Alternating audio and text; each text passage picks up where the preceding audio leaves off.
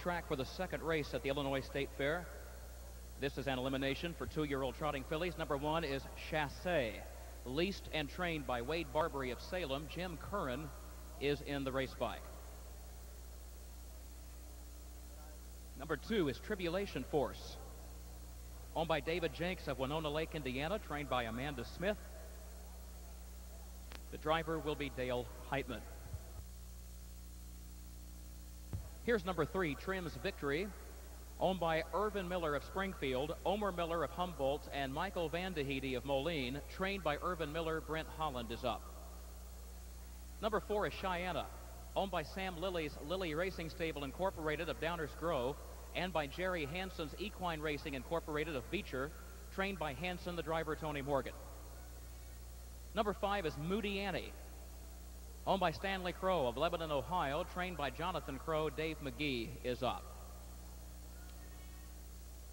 Number 6 is GT High Society, owned by Richard Flacco of Alexis, trained and driven by Joel Miller. And number 7, Stay and Fight, owned by Bob Waxman of Ancaster, Ontario, trained by Irvin Miller, Andy Miller in the bike. We call your attention to the fact that numbers 3 and 7 will race uncoupled.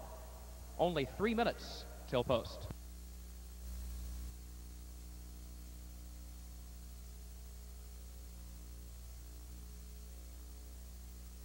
Here they come.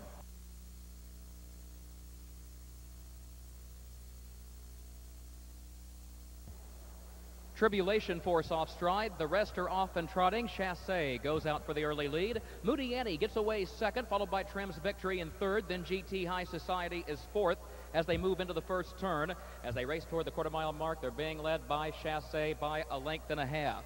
As they move that way, Moody Annie moves up into the second spot, drops over toward the rail. Trim's Victory goes third. GT High Society is fourth.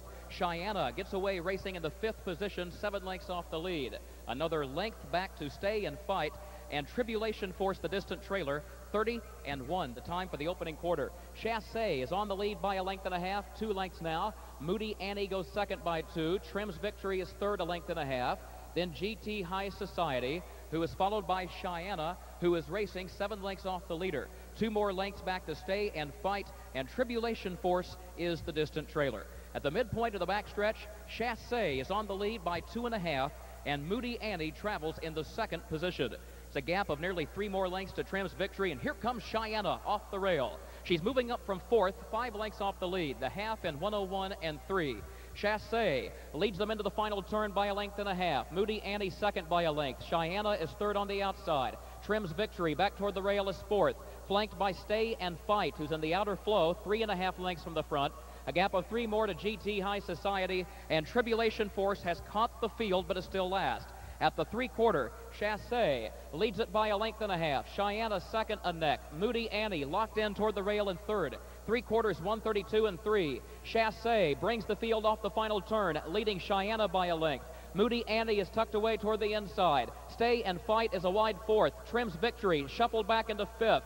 Final 8th mile. Here's CHEYANNA challenging Chassé. CHEYANNA, Chassé, Moody Annie needs room. Stay and Fight, then Trim's Victory back toward the rail. Coming to the line, CHEYANNA with Moody Annie getting through late, but CHEYANNA gets there first. CHEYANNA wins it by a half length. Moody Annie was second.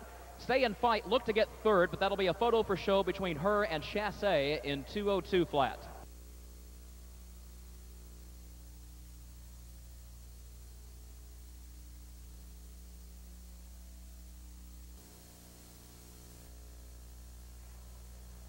Into the winner's circle for the second race.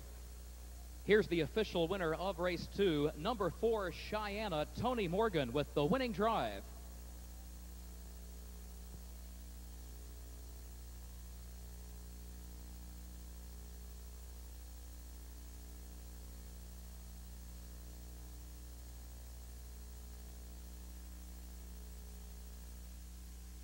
If we can talk to Sam Lilly of Lilly Racing Stable Incorporated of Downers Grove. He and trainer Jerry Hansen co-own that Cheyenne Spur filly. Sam, you live in Downers Grove now, but originally you are from Sullivan, Illinois. What would your dad have thought of something like this? How'd you know that's what I was thinking about? Dad raced trotters. That's all he raced. He never won a race in his life. And boy, I'd give a lot if he could have been here to see this today.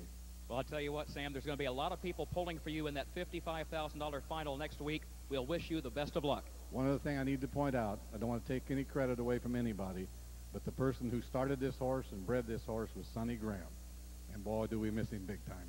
We sure do. A lot of us in Illinois racing deeply miss the late Sonny Graham. That is Sam Lilly, the co-owner of CHEYANNA. More coming up.